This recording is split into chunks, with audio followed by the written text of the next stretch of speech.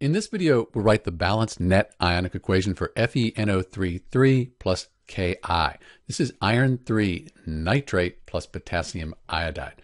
So the first thing with net ionic equations, we need to balance the molecular equation. This is our molecular equation here. That'll look like this. So that's the balanced molecular equation. Note that we have 3 nitrates here, and now we have 3 nitrate ions over here. So everything is balanced in our molecular equation. Now we can write the states for each substance, and that's going to look like this. So if you know your solubility rules, nitrates, very soluble. So if we have a nitrate, that's going to be aqueous, and then potassium compounds are very soluble as well.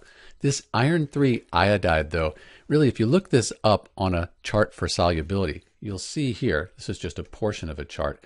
We have our iron 3, and then we have our iodide ion. So we go across and up.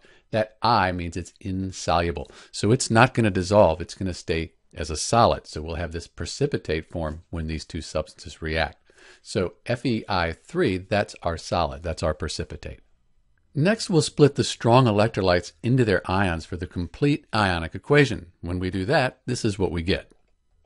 So this is the complete ionic equation. Note that this FeI3, our precipitate, the solid, we don't split that apart. It's a solid. So when we have a solid, that stays together in our net ionic equation. Now we cross out the spectator ions. They're on both sides.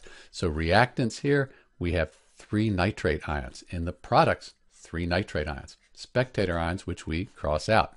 3 potassium ions, and then 3 potassium ions here in the products. We can cross those out. What's left is the net ionic equation for FeNO3 plus Ki. I'll clean this up and write the states. We'll have our net ionic equation. So this is the balanced net ionic equation for iron 3 nitrate plus potassium iodide. You'll note that the charge is balanced. I have a 3 plus here, 3 times 1 minus, that's 3 minus. So these charges add up to 0. This is a neutral compound. The net charge is 0.